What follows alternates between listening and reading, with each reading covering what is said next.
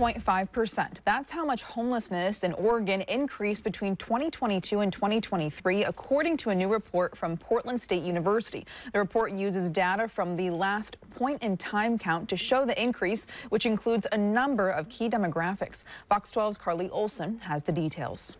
It's distressing to see, it represented numerically what we see each and every day. Scott Kerman, the executive director of Blanchet House, says he's seen a noticeable increase in guests at his nonprofit, which serves warm meals and provides shelter beds for the houseless in downtown Portland. And Portland State University's new 2023 statewide homelessness report backs up the trends he's noticed, showing that around 35% of unsheltered people in Multnomah County are over the age of 45, and 15% are over 55. It also speaks to the failure of our social safety net when it comes to older Americans.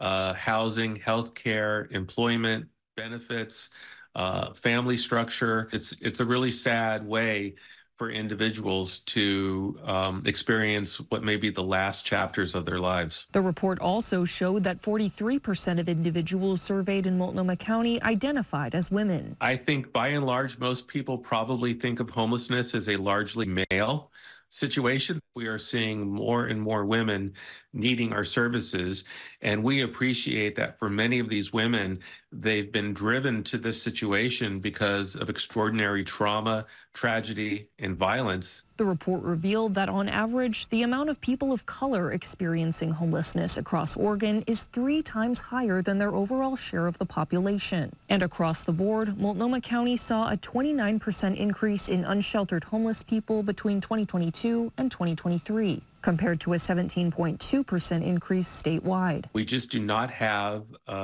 sufficient housing in our community, sufficient affordable housing, especially affordable housing for young households and also our seniors. For more details about the PSU report, you can visit the web version of this story at kptv.com. Carly Olson, Fox 12 Oregon.